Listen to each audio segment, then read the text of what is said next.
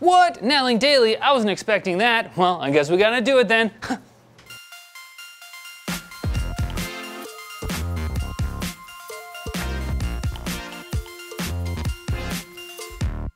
Intel's Core X series processors were only just officially announced, but looks like an intrepid overclocker has already got their hands on them. The overclocker known as Elmor was able to get the 10-core i9-7900X up to 5.7 GHz from its base clock speed of 3.3.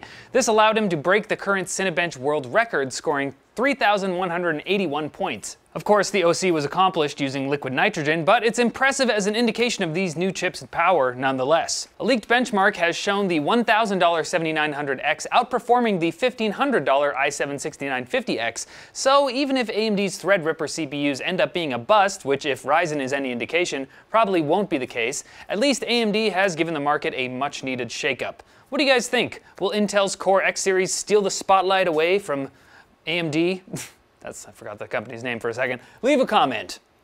Over to console news now, where Nintendo continues to confuse us concerning what year it thinks it's living in. The company had already revealed that voice chat for the Switch would require a phone app to work, but this... just look.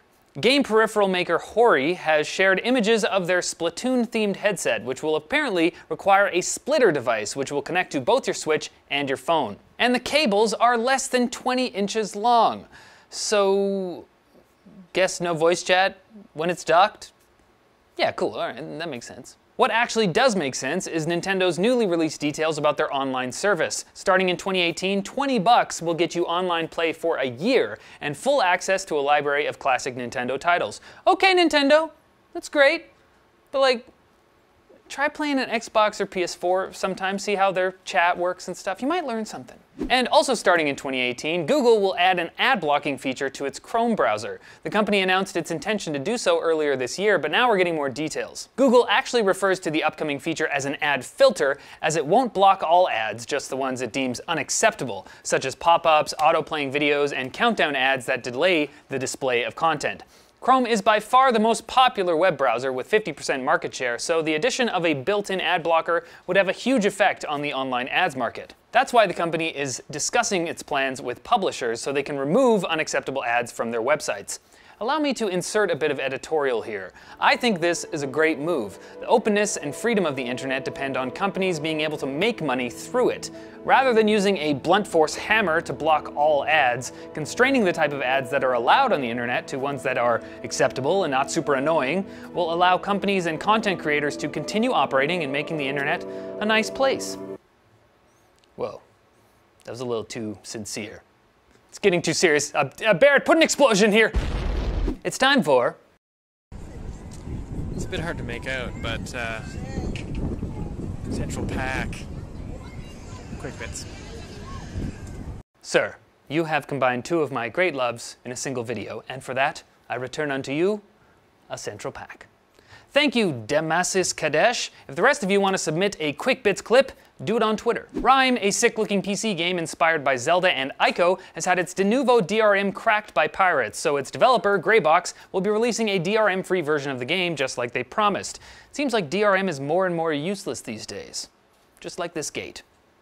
Moving on. One of the many announcements at Computex was the Aorus GTX 1070 gaming box, which includes a GTX 1070 and goes for $599. Looks like external GPUs are getting slightly more affordable, and that's good. Essential, Andy Rubin's company that just unveiled a new smartphone, also filed a patent for smart glasses. Will they be essential? Only time will tell. Windows 10 insiders got a somewhat nasty surprise recently. 2 released builds that caused many issues, including making PCs get stuck in a boot loop. Just goes to show, let other people deal with broken things first. Then you don't have to. And oh, great, Japanese researchers have developed a set of artificial arms that you can control with your legs, and some supervillain is watching this right now with great interest. Great job, Japan. You've sealed humanity's doom. Sources for all of today's news stories can be found in the NCIX forum post linked in the description. NCIX Yo Dog, more like NCIX Yo Doge.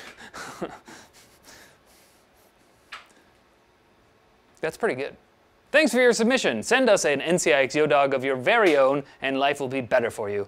That's a promise. Hey, this week is NCIX's Slam Dunk Clearance event with savings up to 45%, because I don't know about you, but computer nerds love sports. I love sports. Guys, sports over there? You into sports? Sports! Yeah, there it is. Love it. The Canadian deal is an Asus VG245H 24-inch 1080p monitor with a 1 millisecond refresh rate for $229.99, and the American deal is a Gigabyte GTX 1060 GPU for $227.99. Click here for the details and for all of this week's deals. All right, that's it for Netling Daily, guys. Thank you so much for watching. Click over here for previous videos. Check us out on Twitter over there. But as always, like the video if you liked it, comment below for fans with benefits, and subscribe for more videos like this from NCIX. I have to go, guys, and I can't explain why, but I have to leave. I have to get out of here.